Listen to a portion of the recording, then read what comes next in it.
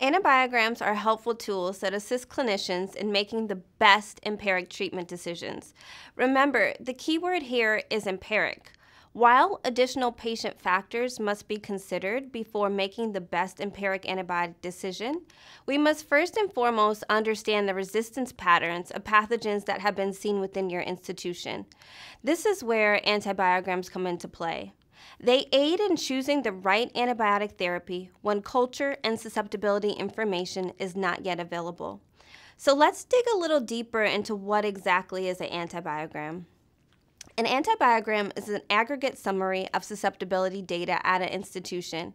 It usually is provided by your institution's microbiology lab.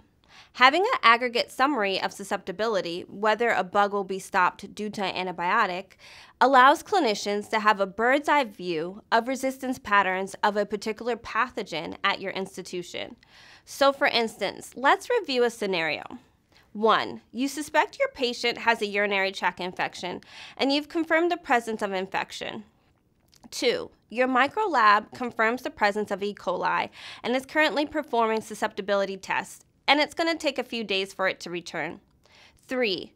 You've now got your bug, but you need to think of the right drug to choose to get your patient started with treatment. Here's where your antibiogram comes into play. 4. You would utilize your antibiogram to determine the best antibiotic that will empirically treat the suspected pathogen. Ultimately, your objective is to choose an antibiotic that has the highest probability of being susceptible. Generally, we're looking for susceptibility greater than 80%. 5. And let's not forget the most important step. When the patient's cultures and finalized susceptibility information becomes available, re-evaluate your regimen. Streamlining antibiotics is the best decision we as clinicians can make to help stop antibiotic resistance. So when in doubt, remember these 4 fast antibiogram facts. 1.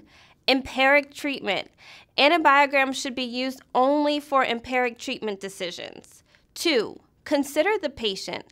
Although antibiograms provide very useful information, you must consider other factors related to the patient and factors related to the antibiotic chosen.